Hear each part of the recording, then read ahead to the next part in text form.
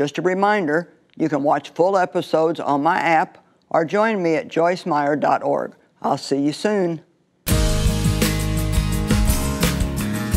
In 1 Kings 17, there's a story, and I really suggest you go read it for yourself. I'm not going to take the time to read it all, but Elijah was a great prophet, and there was a famine in the land, and he was living by a brook, and God was feeding him supernaturally by he got water there from the brook, and then ravens brought him food.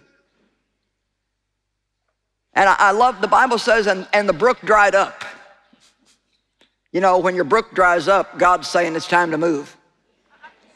And God spoke to him and said, go to Zarephath, for I have provided a widow there that's going to take care of you. So he went and he found this widow, but the problem was she was, I say, poor, broke, depressed, and suicidal. Now wait a minute, I'm not just making it up. Huh? And that's who God sent him to. I mean, come on, God, I like the bird idea better. Why would you send the greatest prophet in the land, possibly the greatest prophet ever, to somebody in that condition who said to him when he asked her for a morsel of something to eat, she said, I've only got one little bit of meal and one little bit of oil. I have just enough to bake one cake, divide it between me and my son, and then we're gonna eat it and die.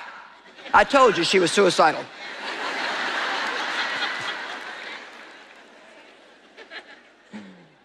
She had her mind on death, not living. And Elijah said, bake it as you have said, but give me a little of it first.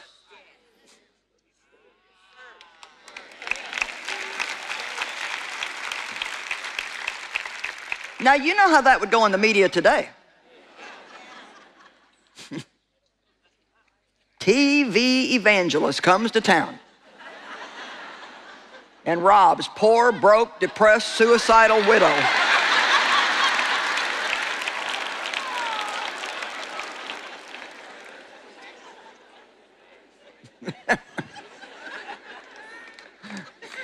Amen? Well, if God was supernaturally taking care of Elijah, Elijah didn't need the widow. He didn't need her food. She needed a miracle, and in order to get one, she had to sow seed.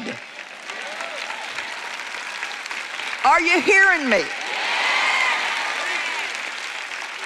You cannot have a harvest in your life without sowing seed. If you need hope, give some away. If you need a breakthrough, contribute to somebody else's breakthrough. What you make happen for somebody else, God can make happen for you, multiplied many times over. Amen. Another way that change will not come is feeling guilty and condemned about all the mistakes you've made in the past. Once and for all, will you let it go, get over it, and go on with God? Today.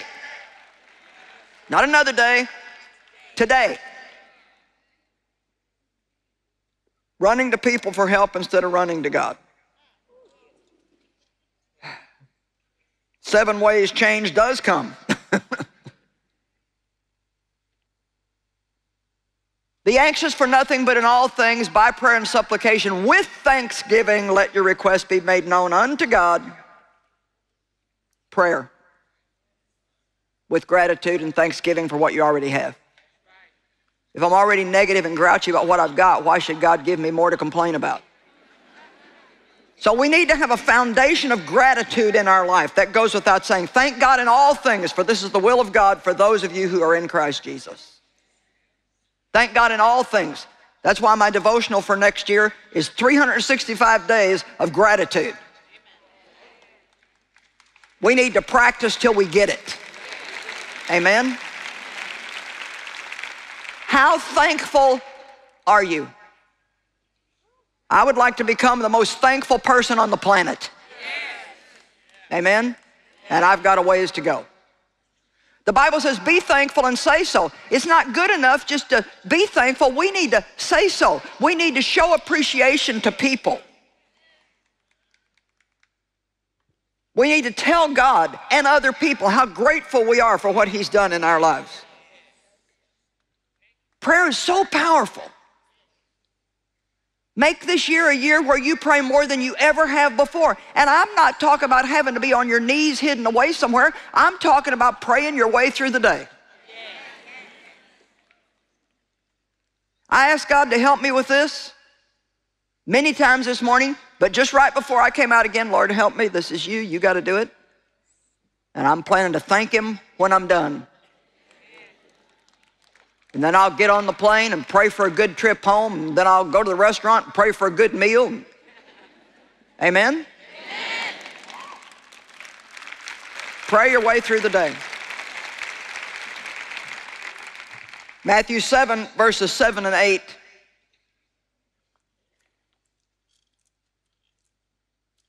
Get your hopes up.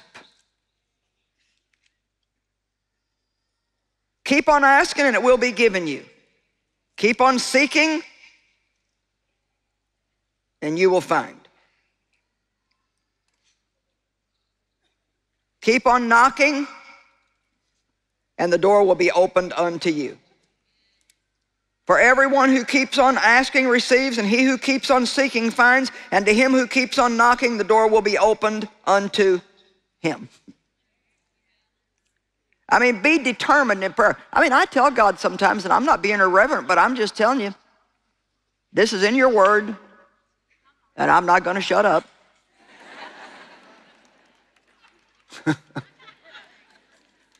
Until I see it happen in my life or for whoever I'm praying for. And that's not being irreverent. The Bible teaches us to be persistent, not with a you owe me something attitude, but hold God's word up to Him. The Bible says pray the word and remind Him of His promises. God, this is what you've said, and I'm expecting to see this take place in my life or in the life of the person that I'm praying for. Come on.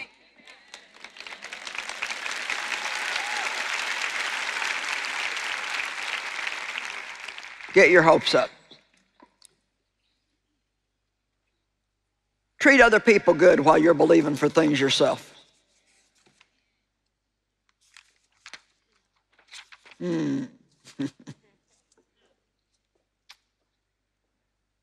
Pray and say. Wait expectantly and hopefully for the change you need. Keep a good confession while you wait. Number 4, wait with patience and a good attitude. Be a blessing to others while you wait. Do your responsibility, but cast your care. And number 7, don't let what you see disturb you. Romans 8, 24 and 25. Aren't we just having too much fun today?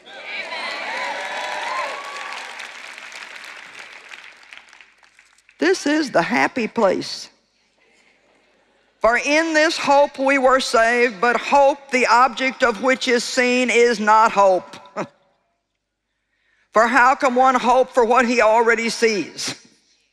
But if we hope for what is still unseen by us, then we wait for it with patience and composure. Come on, we're going to read that again. Hope is for when you don't see.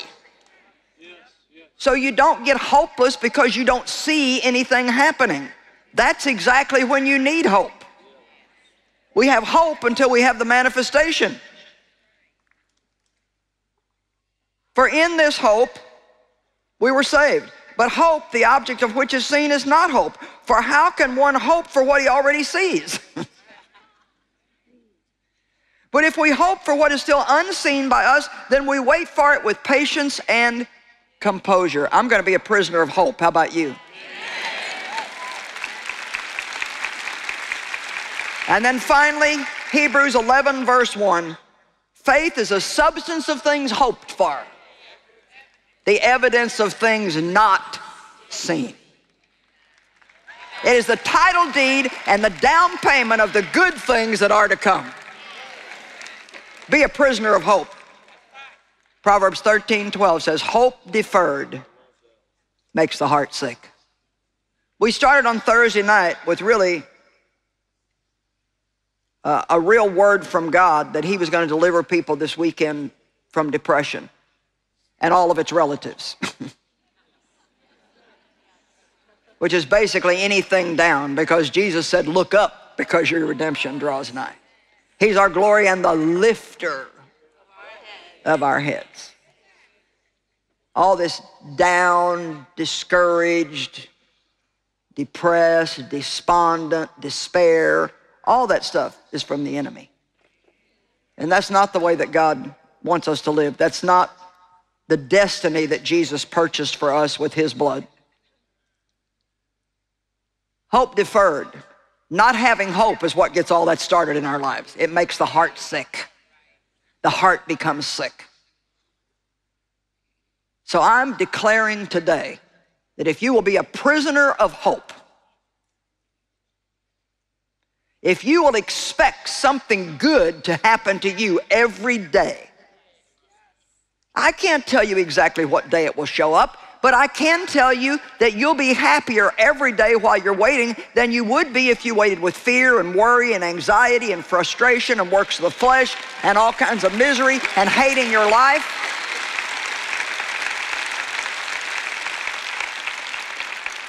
I'm expecting God to do great things. I'm expecting God to do great things. You know, I get tired when I do these conferences. I wake up tired by the time Saturday morning rolls around, and, you know, I always trust God to reward me in some way for my hard work. And so I'm kind of curious to see what God's going to do. I'm expecting God to do something.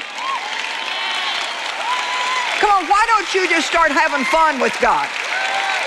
Why don't you just be his son or his daughter and let him take care of you? Why don't you just get rid of your religious attitude and start saying, God, you're my BFF, you're my best friend forever. Amen?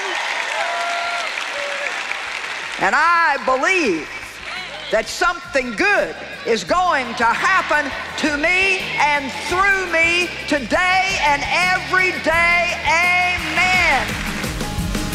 Want to hear more from Joyce on this topic? We've got you covered. Visit us in the Joyce Meyer app or at joycemeyer.org today.